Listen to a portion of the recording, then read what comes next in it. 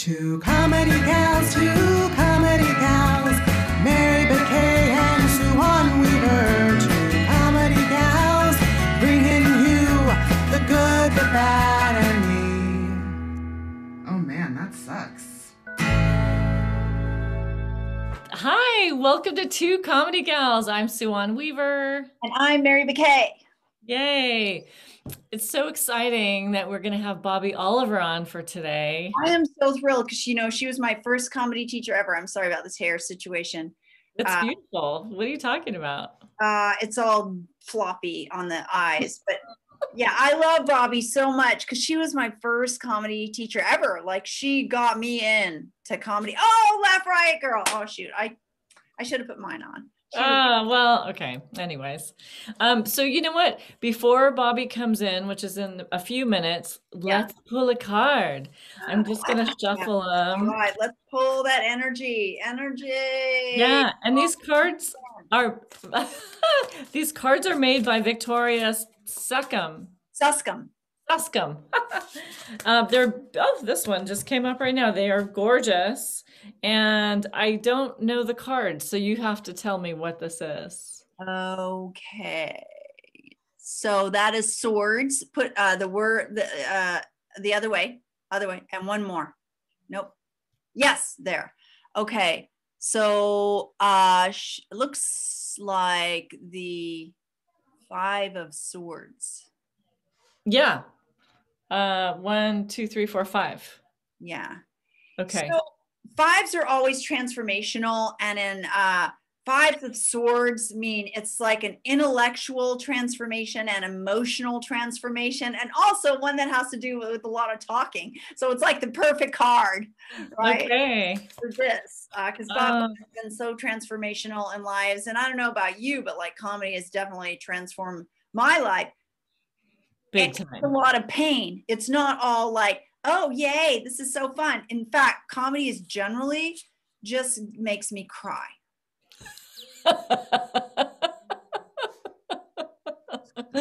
That's why I love you, because when you get so raw like that, it's just the best. It's like I did that set on Monday with probably one of the most accomplished lineups, if not the most accomplished. Right. I mean, I opened for Mike Epps. I got to say, he was something, but this was a killer lineup, right? You know what? I was dying. Judy Gold. Oh my God. She was up right before you. And like, I just kept thinking about her after, because I was like, oh my God, she's just I love her so much. I love her energy. And she was definitely 100% who she was, you know what I mean? Yeah. I was like, oh great, I have to follow that. But and I thought I had a good set, but then when I listened to it back again, I said, like 1,000 times. Oh, I didn't notice. You know what, Mary, you should put headphones on, just because Bobbie's going to come in, and like, I think that'll just make your sound a little bit clearer or something. And I mean, I checked her sound already. She sounded good, but I just wanted you to have a little bit better sound quality, my dear. Let me get that. That's what we get to do. Live shows. I mean, even though this is going to be a recording, but in a way.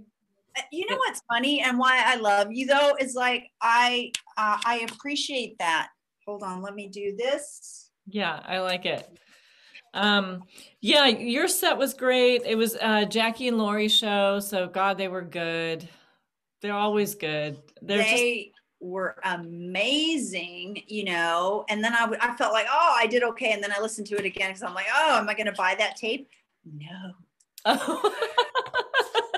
You know what, Mary? It was really a great set though, because first of all, you followed Judy. You were with the audience.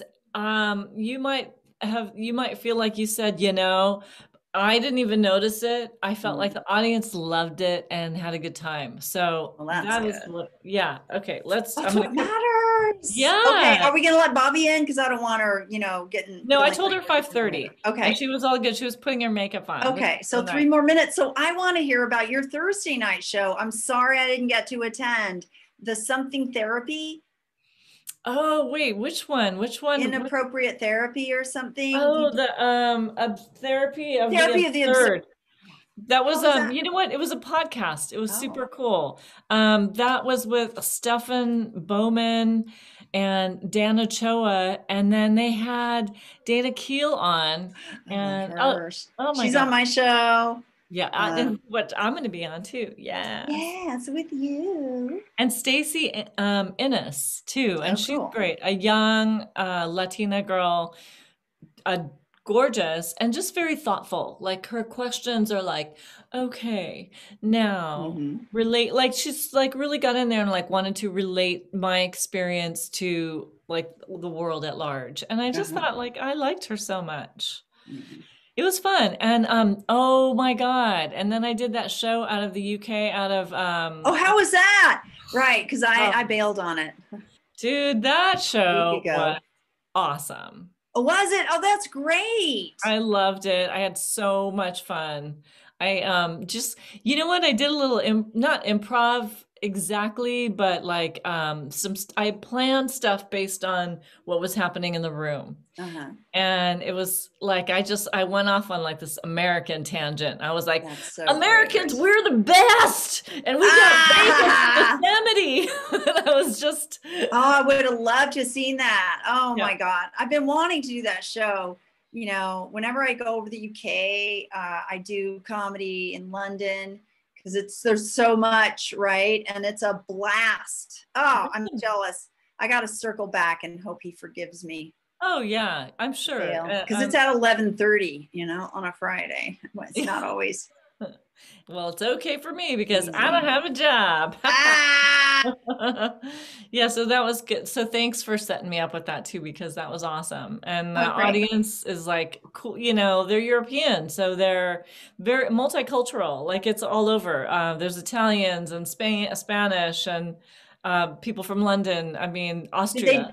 Did they do it all in English or other languages? I just want to watch the time. Okay, we got one more minute. Well, there was one guy who was really fancy, and he was just like, you know, he was making jokes about himself being kind of unmemorable because he looks like a regular white guy, you know, but I mean, also speaking 3 languages, of course, because he's European. He's like, I know he's not American, right? Well, that's why I had to do, that's why I did a little bit on kind of on that being American, because I only speak English myself, you know? Yeah. And he was like, oh, I'm European. I get a C because I speak 3 languages. And I was like, oh, you know what? I was like, you know what I speak?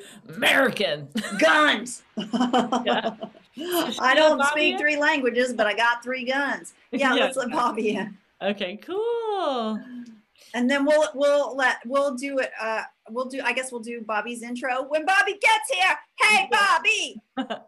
Yeah. So welcome, Bobbie Oliver from Tao Comedy Studios. Yay! Hey! I'm so excited. Oh so great to have you here, Bobbie. We're so excited too. And you know what? Like last time we had a guest, we introduced her all wrong. So I want to wait till you were on to like give your glowing introduction. If you like, because I have a history with you, Bobbie. You were my first comedy teacher ever. I adore you, you know, and I've been, you know, working with you ever since for 10 years. Oh my God. Wow. But Bobbie is an accomplished author. She's written a book, The Tao of Comedy. She is a national headliner. She has more than one special. All right, let's give it up, Bobbie. Did I miss anything? Yay. Yeah. Wow, 10 years, huh? Yeah. Can you believe that? Yeah, that's crazy. I mean, in a way, I feel like we've known each other forever. Wow. Right, because we both kind of got the Southern thing, you know. Well, Suwon and I started this podcast actually just for, it's another like lady comic, you know, kind of view of the world. And we started having people on. First, we were just doing them by ourselves. So feel free to jump in anytime, Suwon, if you want. Yeah, no, I mean, yes, we are asking questions. We want to know about you. I know a little bit. I was watching you the other day. You had you were on a podcast with Iggy Lovesky and Maria De La Ghetto.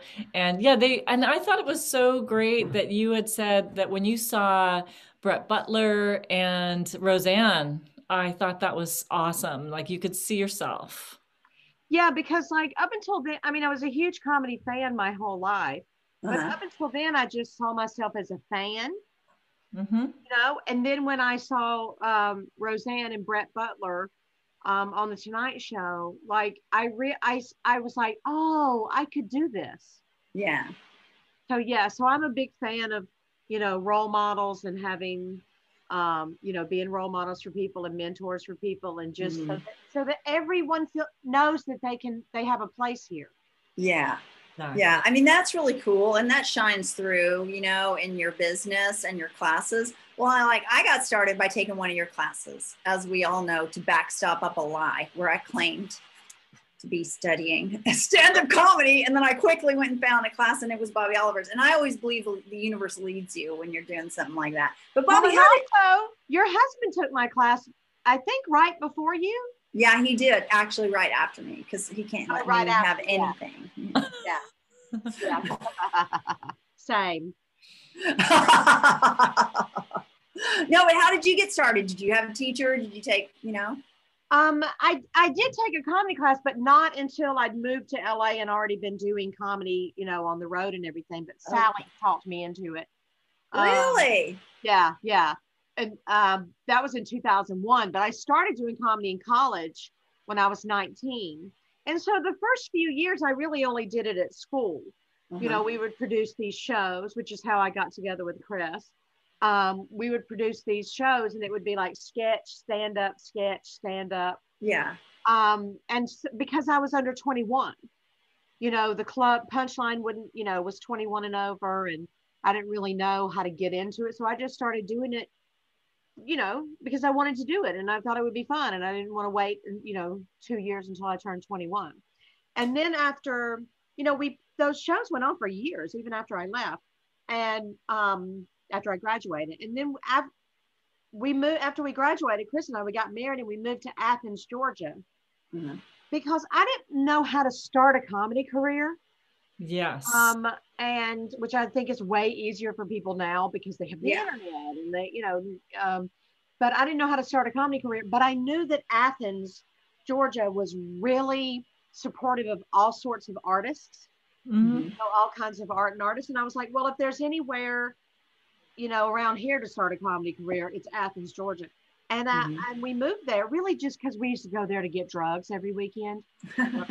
Yeah, there's probably a good music scene too. Yeah. Amazing music scene. REM, the B-52s.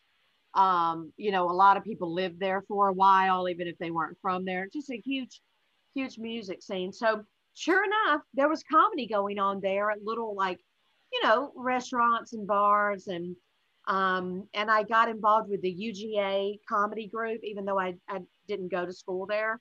I went to LaGrange College. I don't know if y'all know who Kostaki Economopoulos is, but he's a pretty big deal. But anyway, he was part of that group, and they welcomed me in, and it was, and then I just started doing, those little one-nighters here and there, and they were run by this guy named Gary Abdo, who ended up managing me, and he was Earthquake's manager, Earthquake. Yeah.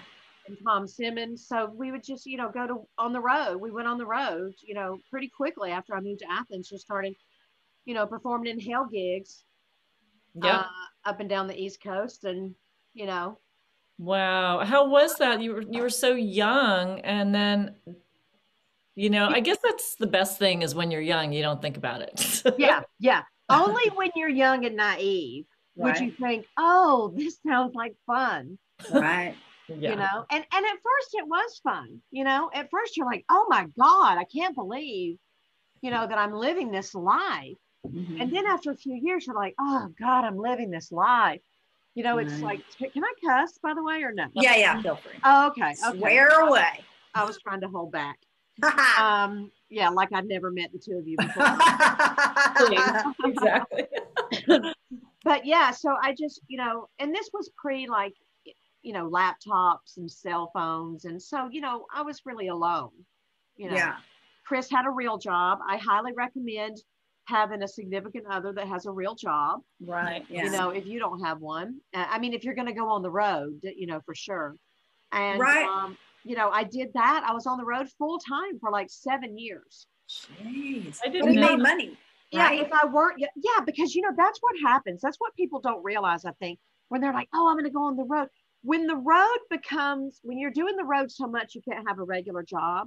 Mm-hmm. Then it starts this, unless you're like, you know, a trust fund baby or have like a wealthy, you know, somebody making a lot of money at home. Once it becomes your job, then you're constantly having to look for more gigs and more chances to be on the road, because otherwise you can't eat. Right. You still have your part of the bills back at home, you know. Yeah. So that's when it becomes your job. That's when it gets really, you know, really hard, because you're gone all the time. I was home a day a week for like 7 years. Did you ever have trouble getting your money, like at gigs? Yes. Did you get paid up front? How'd you work that out? You know, here's the deal. But we don't have a union. Yeah. And we don't have, and unless you have like a manager that has like a lot of weight behind him, like you're just on your own. So many times, usually what would happen is you would get paid in cash after the last show of, you know, if it was a one nighter, you'd get paid that night after the show. If it's a week-long gig, you get paid after, and it's usually in cash. Yeah. It was usually in cash. Now I think it's different, but you know, I've had people not want to give you the whole amount because they're like, we didn't have a big crowd tonight. And I'm like, that's not my problem. Yeah. Or my responsibility. And, you know, I'm in another state and we didn't have the internet. How am I supposed to promote that show? So it like literally wasn't my problem. Mm-hmm. And I've had people say, oh, didn't the booker tell you, like, we're going to mail you a check in a month? No. And I'd be like, I need gas money. Right. To get to the next gig. So I learned really quickly. I mean, luckily I'm from a trailer park, and my mama was a bitch. So luckily I was able to stand up for myself. But it's hard. You're like a young girl in your early 20s. Yeah. You know? And I think I was 23, you know, when I started on the road, or 22. And you know, it's hard for you to stand up to these. It's always men. Yeah. So it's almost always men. And that's the thing, when you're in a comedy condo, it's also always men. You're in there with two other guys you've never met before in your life. You know? And it's not exactly the cleanest, tidiest situation. No, I always brought my own sheets and my own pillow and blanket and towels and to a condo, because it's just wall to wall jizz. Oh, man. You know, it's just it make comedy condos make frat houses look like immaculate palaces. Because it'd be like one fork in the kitchen and it would be bent, you know. Yeah. And you were sharing a bathroom. Unless you were the headliner, you were sharing a bathroom, and it's always a guy. You're always in there with two guys. Yeah. You know, and one of them was always a little rapey. Yeah. Right. Well, that's our other thing. Like, we're talking about, this show is talking about women on the road, our experiences as comedians, and like those guys that are out there, because there's always the rapey ones. They're still there. Yeah. Oh yeah. Yeah. Just because we know about some of their names now doesn't mean they're not, you know, and we have to put up with so much more stuff. We don't have an HR. Right. You know, we can't go and complain and say, you know, like I had one gig where one of the guys in the condo, while we were out at the club, passed a note to me from the waitress asking me if I wanted to hook up, you know. And I'm like, I gotta go back to the condo with this guy, you know, and share a bathroom with this guy. I mean, not to say that women there are plenty of problematic women. Oh yeah, that's plenty of problematic women, myself included. But I mean, we're not rapey, you know. Right. Yeah. Do you feel like it's different for women now, or is it more or less still exactly the same, either on the road or in LA generally? I mean, I think it depends on where you are. Like I remember once, you know, back in the day, I performed in about 14 states regularly, so I could come home a day a week. I've done comedy in like 26 or 27 states, but mostly 14 states regularly. And I would get a phone call like right before I walked out the door to drive, 12 hours or whatever to the gig. And they'd be like, yeah, this literally happened to me. Yeah, we already have another chick. We don't want 2 chicks in 1 week. In 1 week. In 1 week. I'm like, I have a car payment, that I was expecting on. So I think I don't do the road anymore, which is why I moved to LA to sleep in the same bed every night. I only do like if there's like a, like I did a corporate gig in Vegas, and I pay a lot of money. It's not very far. So I don't know what it's like. I mean, the road is probably still shitty. Well, I've told you about in San Antonio just 4 years ago. They would not book me to open for a woman headliner. They're like, no, nobody wants more than one woman on a show. Right. Oh my God. And I'm like, look around. That's old fashioned. I told the manager, like, that's old fashioned thinking. Nobody thinks that anymore. And he's like, no, that's what everybody thinks. You don't know. Yeah, we're 51% of the population. Oh my God. Right. Yeah. Who's in the audience? I always say boys control women. Open mics, but women control audiences. Yeah. And if you only know how to make, like dudes at open mics laugh, you're not gonna, be able to succeed in a real comedy show. Yeah. So, but some women don't like other women comics. And you know what? Here's why. Here's my theory. It's the entertainment industrial complex. So Comedy Central, you know how your friends and family think the only comedy is Comedy Central? Right. The only comedy happening in the world is Comedy Central. Yeah. And so therefore it must be the best comedy, right? But we know that in art and in stand-up specifically, the cream doesn't always rise to the top. Right, exactly. The most marketable thing rises to the top. Yes. And so they are exposed to the entertainment industrial complex. So they're used to seeing like one type of female comic. And so when they hear female comic, they're like, they think that's, that's it, or maybe a couple of types of female comic. But so I think women who don't want to see female comics are just because they haven't been exposed enough to them. Because what's happening is some of the women, it's getting better now, that rise to the top are like men's female comic. Right. Yeah. Men's favorite female comic.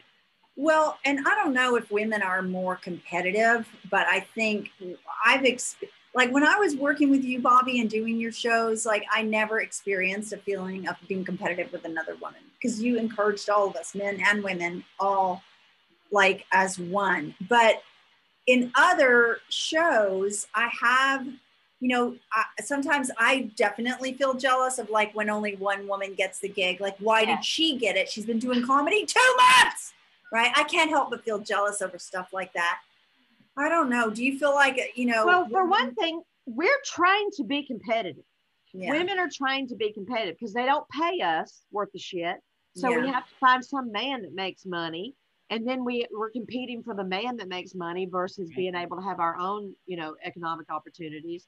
And so we're trying to be competitive. So when there's 10 dudes in a show and 1 woman in a show, we say, how'd she get that?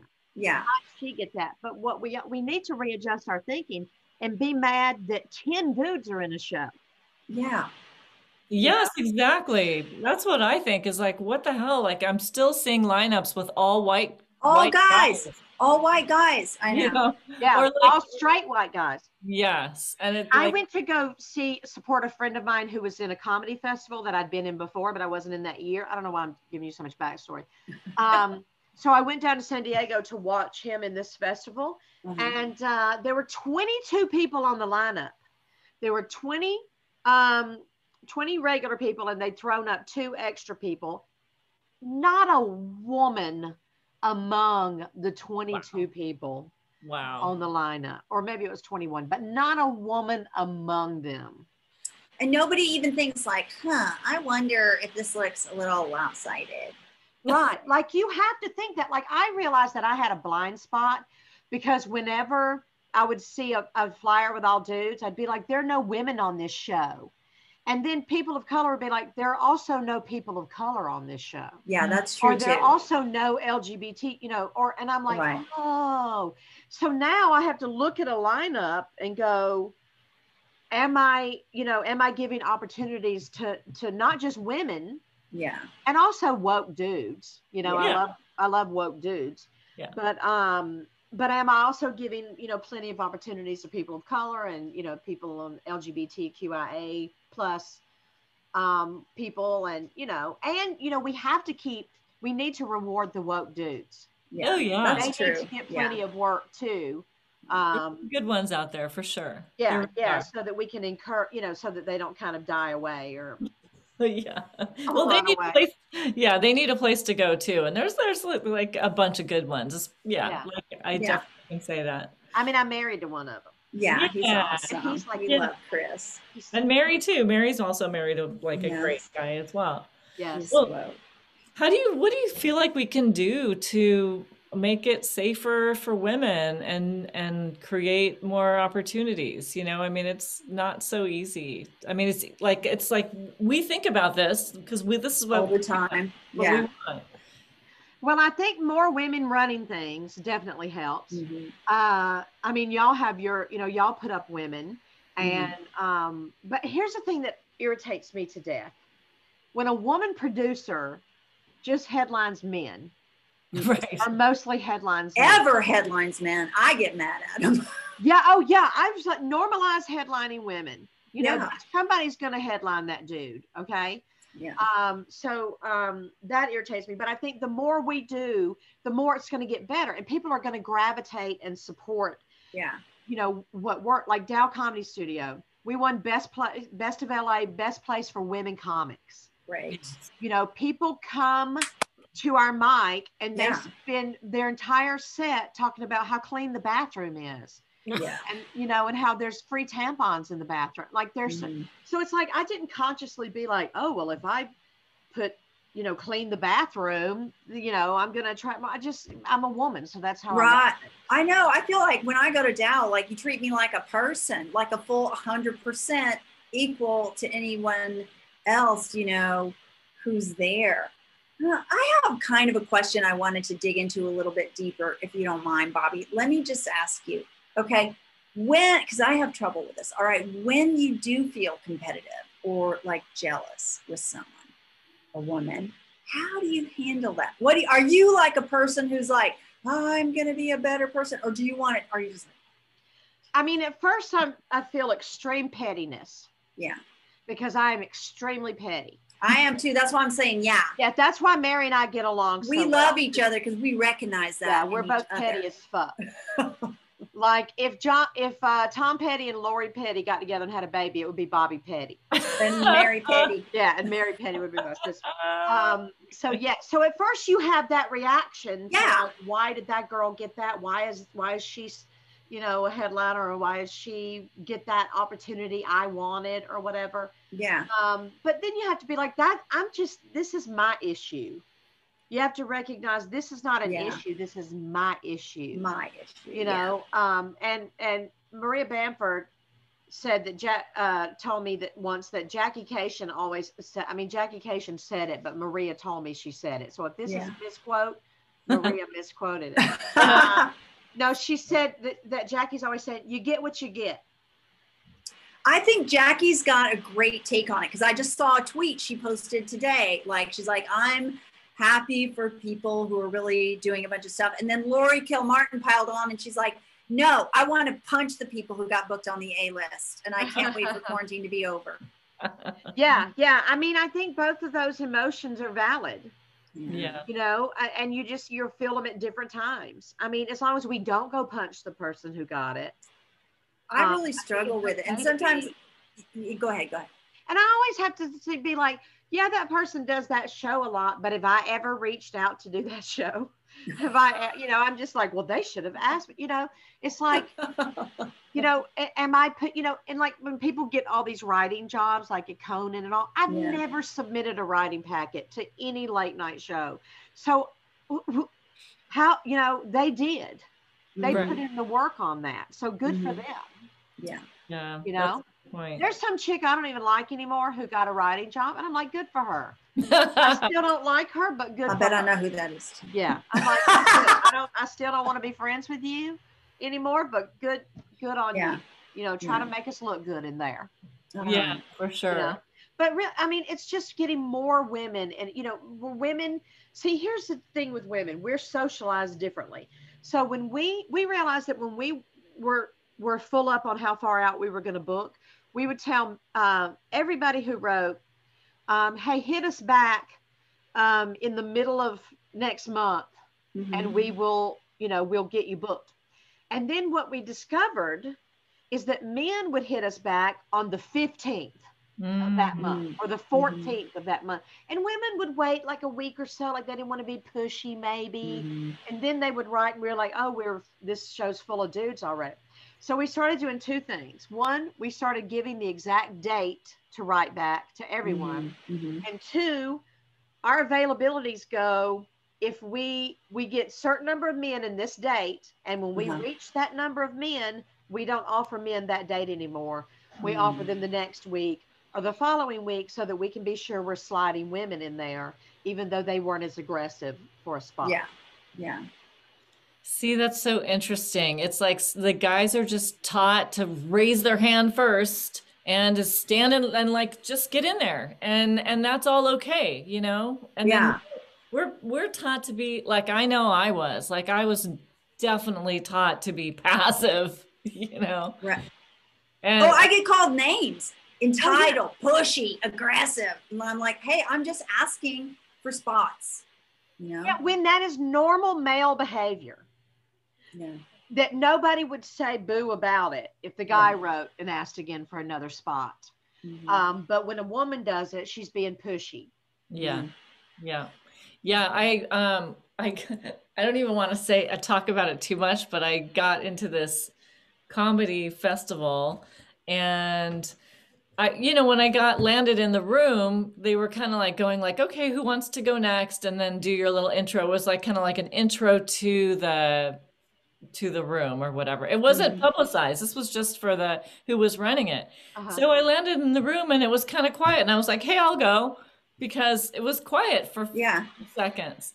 And then I felt like everyone was like hating on me, because then I realized, oh, there are a bunch of other people in here who weren't standing up, a bunch of other women especially, that were just kind of passively like waiting to be called. But I just jumped in, and then I stuck around. I didn't like just get called, and they were like, okay, yeah, go ahead. But after I went, then I stuck around, and I felt like, I don't know, maybe I was reading into it, but I realized there were a whole bunch of people that were already in there that were just waiting, and because I thought, well, there's a lag. I'm gonna just jump in, right? And they asked who wants to go. They didn't say, exactly. Who got here first or who, whatever. Just make a fucking list if it's a problem. What? We're damned if we do, and we're damned if we don't. I know, right? If we don't process the emotion, then we're insincere. And if we process it and go like, hey, I'm jealous of you, we're irrational. Fuck off, get away. I don't want to be around you. It's like, honestly, that's why my open mic is women only. Yeah. So that we bond in the absence of men. So there's nobody in the room for our training to kick in and go, oh, I have to be competitive with the other women. Yes. That is interesting, Bobbie. And I think it kind of works well like that, because so many friends, like even we had Winter Spears on last week, and she and I were like, where did we meet? She's like, I'm pretty sure it was a Dow, at one of the, Riot Girl festivals over the years. Yeah. And when you see, or like the mic or anything, if you see another woman at a mic, go over to her. Oh, for sure. Talk to her, introduce yourself, give her your contact info. Yeah. Well, that's what I do. I have a tendency to just be like friendly and be like, let's not be weird anymore. Come on. Yeah. I mean, it's easy to just go talk to the people I mean, that's the thing we all fall into. But to go up to women and go, hey, what's up? And hey, this is a good open mic for women, and here's a good show for women, and you should hit up so-and-so. And, so there's so many things we can do. We can start our own shows and mics and rooms, and we can, try to, let that initial feeling of competitiveness will come up, but then try to then get past it. Yeah. That's just a trained response. I think it is really important to try and get past that, and I just I don't observe that many people acknowledging that as a real feeling and then trying to process it. So I think I notice you. Well, and I think denying honest about it. Yeah. Denying the feeling, you'll never process it. Exactly. Right. And if it's a friend of mine, I'll say something like, hey, whatever, and get the feeling out. Because otherwise you're just presenting the person privately. Right. You can't do that. 10 years or 12, whatever. But I mean, we're human beings. I mean, we're not running for Jesus. Right.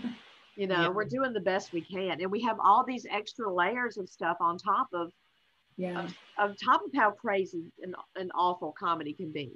Mm-hmm. In the terrible and crazy, that's a great segue. Have you ever had to worry about a guy being too terrible and crazy? Like any hell gig? I mean, it depends on what you mean. Or stories. Actually, probably no matter what you mean, yes. Yeah. No matter what level of that you were talking about, yes. I've been made to feel uncomfortable, but I've made people uncomfortable. You know what? When the Me Too movement happened, I had to take a good hard look at myself and realize I'm grabbing people's butts that probably don't want me to grab them. Men and women. I thought I used to think it was funny to hit on young dudes, hit on my students or whatever. And I'm like, how uncomfortable must they feel with me joking around with them like that? I mean, and sometimes not joking, what I mean? But I had to really check. I keep my hands to myself now, and I try not to go for the inappropriate thing that I want to say. It's not just men. I mean, I know I definitely have had my issues and have looked really hard at how I think I have too. I definitely have. Certainly, probably patted people on the butt that I shouldn't have.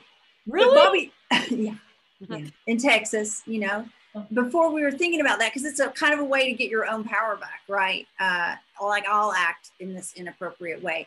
I didn't think it because of power, because I was like, well, I have no power, but I do have power in a way.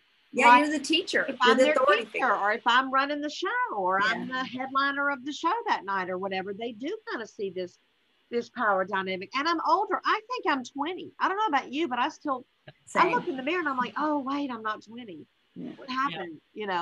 So I've had to really, so it's not just that men have made me uncomfortable. I've made other people uncomfortable. I haven't raped anybody, just for the record. Yeah. But yeah, I've had situations where this guy, one of my students, the guy who I would get to walk me to my car at night because I was afraid of being out there at night. One time he was drunk and he was making a lot of noise in the back of the room at the show, and I went up there and I was like, dude, be quiet. And he was like, I'll shut up if you kiss me, Bobbie.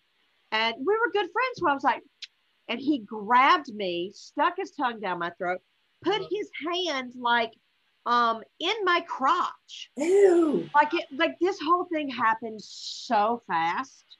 And this was the dude that would walk me to my car. And then when he was sober, another day, he apologized to Chris. Oh my! So offensive. God. Never to me. Wow. To Chris for doing. Yeah, I had a stalker who was not romantically interested in me, but attacked me at a coffee shop at an open mic. And a couple of comics like John Fontaine got up, stood in the way, protected me.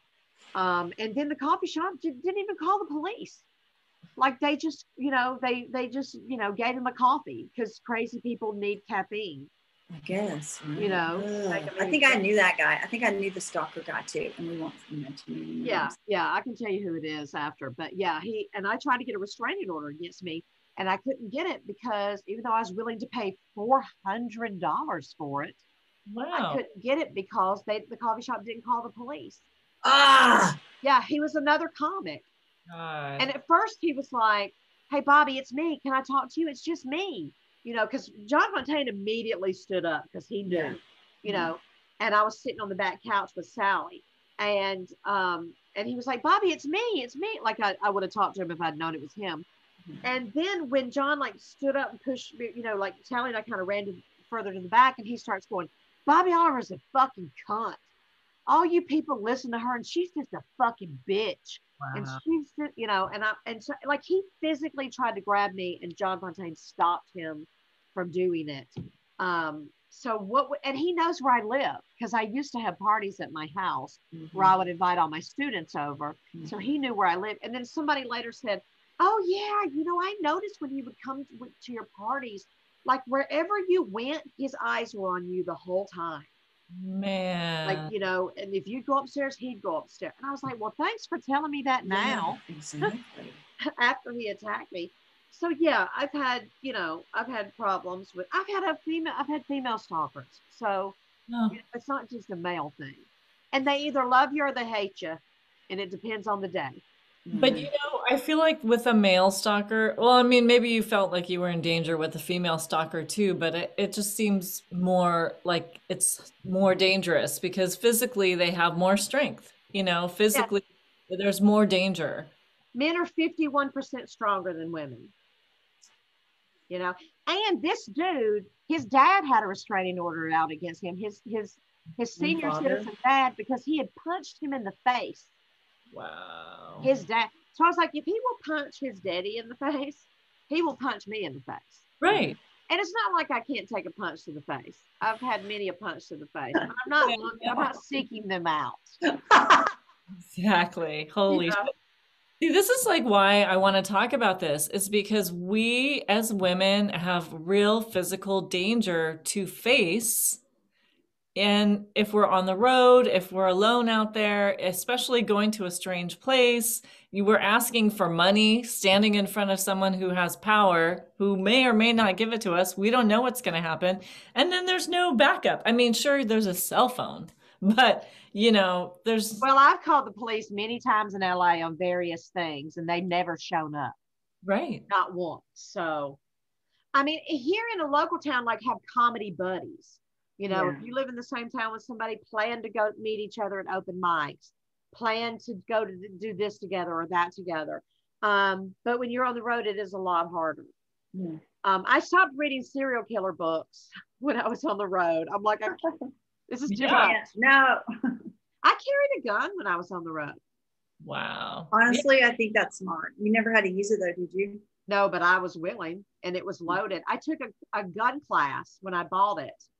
I took a class with a whole bunch of people who probably turned out to be Trump supporters. In Georgia, I was the only liberal in the class, and I kept my fucking mouth shut. But yeah, I learned how to shoot. I learned how to, because you shouldn't just have a gun.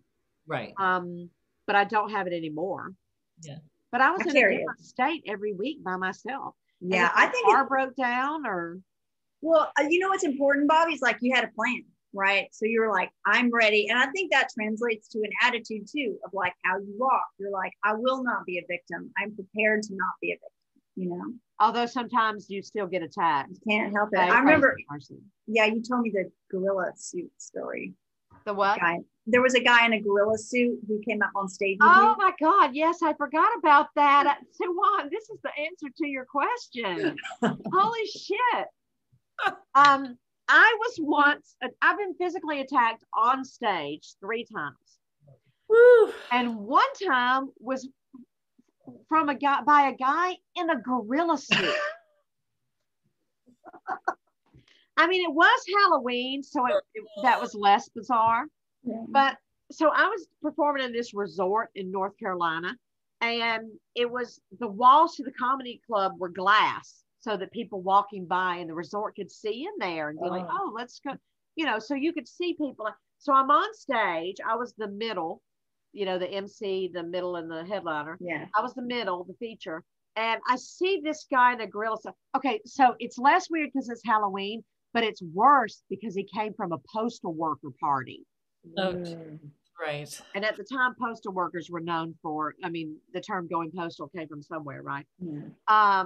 So I'm on stage and I see this guy in a gorilla suit. I see him stop, turn to me, I see a light bulb go off above his head. Wow. And then he ran in around the corner into the door. At no time did he pause,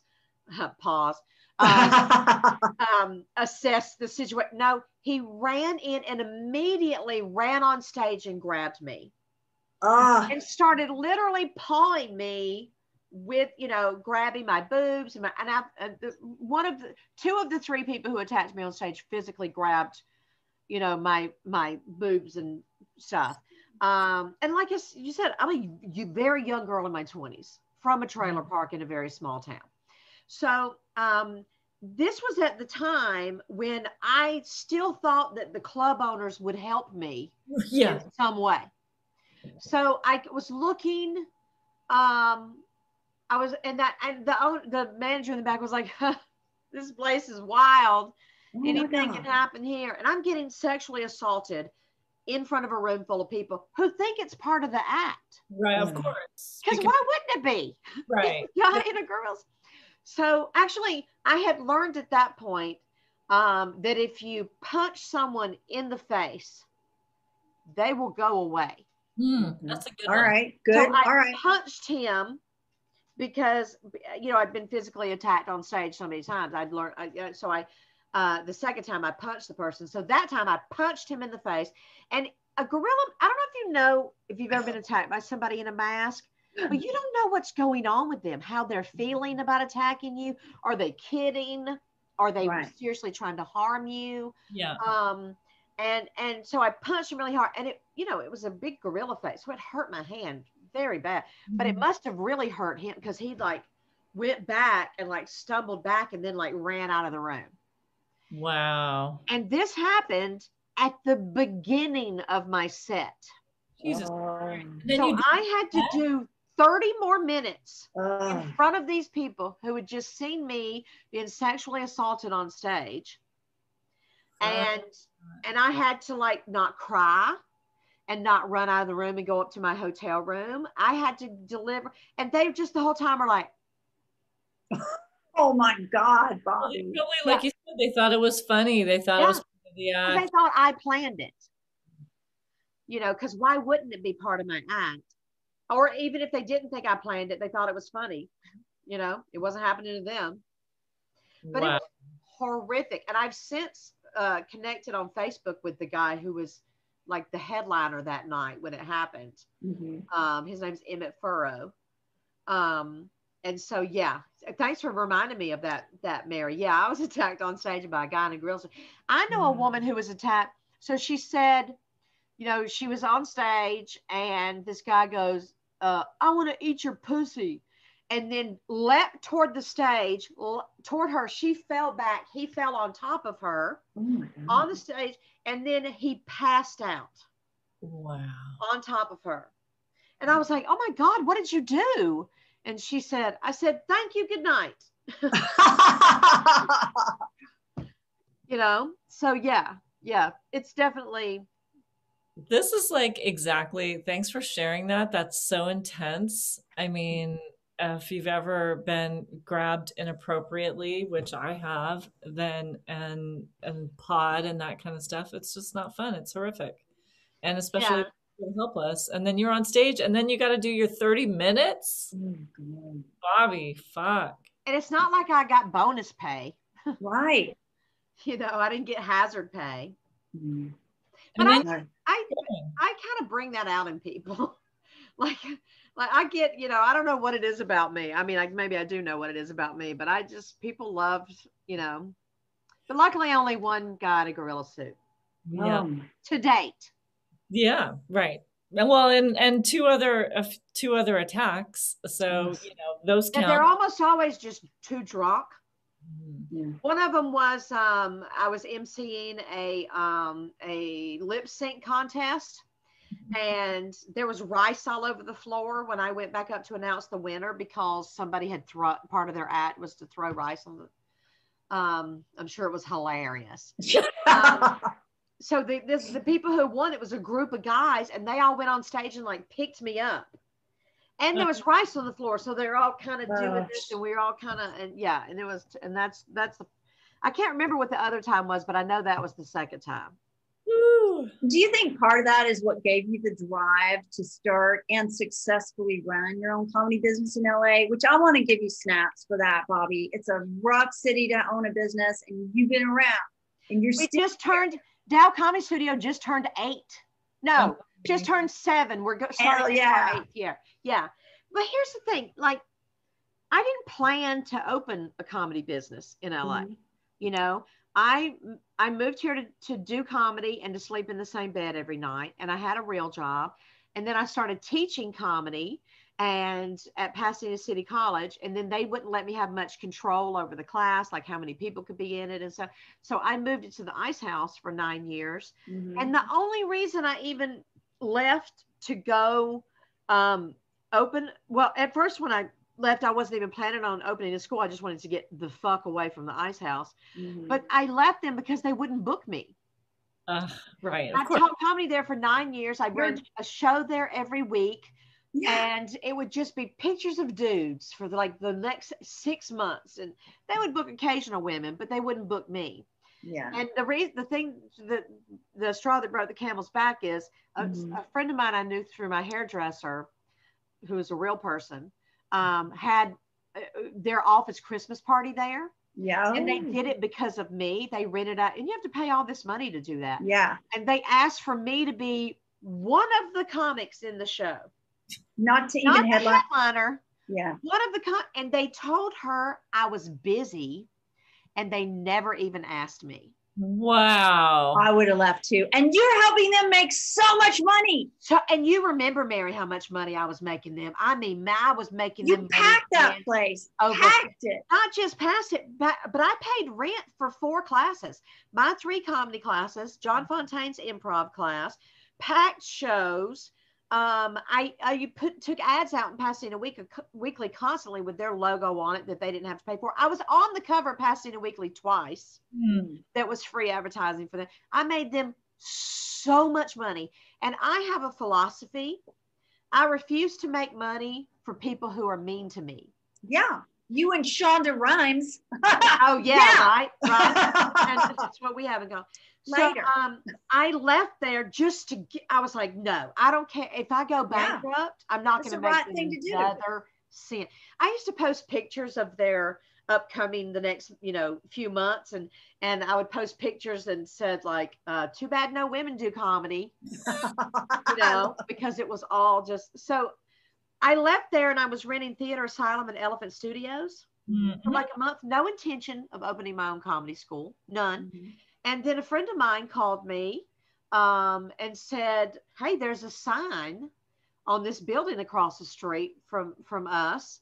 And, come look. And so I went and looked at it. This was our old location on Beverly Boulevard, which was just one room in a building that had a communal bathroom. And I was just going to teach my classes there. So within a month of me leaving, not even knowing where I was going to go, just being like, I have my pride, I'm not going to put up with this, and just leaving, Dow Comedy Studio fell into my lap. Yes, that makes so much sense. Yeah, like the universe. And the funny thing, I've been working on, Mary knows this, I've been working on my book for like at least 7 years. You had been, yeah. Yeah, because I was trying to research it and get it right and do all this. And I hadn't planned to open my own comedy school, but right when I opened Dow Comedy Studio, my book, The Dow of Comedy, came out a few months later. Yeah. Like everything in the universe aligned and just makes so much sense. Well, you know what, Bobbie? Maybe we'll just wrap right there. Let's plug your book. Oh, what do you have? Do you have gigs coming up? Yeah, plug time. For one thing, I want to plug my favorite thing I've ever done in my life, which is my Amazon Prime comedy special, Bobbie Oliver Greatest Hits. Yes, it's my favorite jokes from all my 4 previous albums from like 30 years of comedy. And it's an hour and 45 minutes long. Amazing. I meant for it to be an hour and a half long. But yeah, I'm so proud of it. I invested money in it, so the sound is great and the quality of it's great. And edited by Antonio Scarpita. And so I'm really proud of that. And I'm doing an audio version of the Dow of Comedy. Oh, great. Oh my gosh, that's awesome. We took everything out of our storage room since we're closed, moved it into the showroom, and we soundproofed the storage room at Dow. So now I go up there a couple days a week and read my book into a microphone. So there will be an audio version of the Dow comedy Embrace the Pause coming up. Fantastic. And we have the dates for the 7th annual Laugh Riot Girl Comedy Festival. Right. Look at Suwon's shirt, Bobbie. Look, yes, yay! I currently don't fit into my Laugh Riot Girl shirt. So June 7th through the 14th, 2021 is, and it may be completely outside. It probably be we have 2 outdoors. You haven't been to. We're in Utah. We're in Utah one of those weekends, but we'll do something. Oh, okay. In Utah. But and we'll probably still have some people Zoom in because the last festival we had people zooming in from 6 different countries. Oh, cool. Do you like take the iPad up to the front like that? Like we did when you were Skyping from Texas. No, what we do is we have a projector and a widescreen. And so Chris can project the Zoom. That's what we did last Brad show. Projected the Zoom onto the widescreen. And so it's like the audience is big and in front of you. So cool. And you can hear them and they can hear, so you're performing in there. So, if whoever was performing on Zoom, you'd be projected onto the widescreen. Nice. Well, that's an amazing festival. I think I've done almost all of them. I think I missed one. Yeah, we'd love to have you with in person or on Zoom. And we invested a lot of money into the parking lot and painted it and hung lights and all this stuff. And it's so lovely now. Oh, that's great. It's so beautiful. We put all these plants down there. It's amazing. Yeah. I can't wait to see it. I can't wait to get my vaccination so I can leave the house. The Tao of Comedy, Embrace the Pause by Bobbie Oliver. And get that book, get the Amazon special, we'll be hearing your voice on the book. That sounds also very exciting. And come to the studio for the women's mics and all the different mics that you're having all the time in classes. So yay. Thanks for coming, Bobbie. Thank you so much for having me. This was so fun. Thank you. You're amazing. Really fun. I love both of you both very much, even when I'm being petty. That's all right. I'm pettier than, we're equally petty. Let's not compete. I'm pettier than you are. I don't know, girl. Thank you.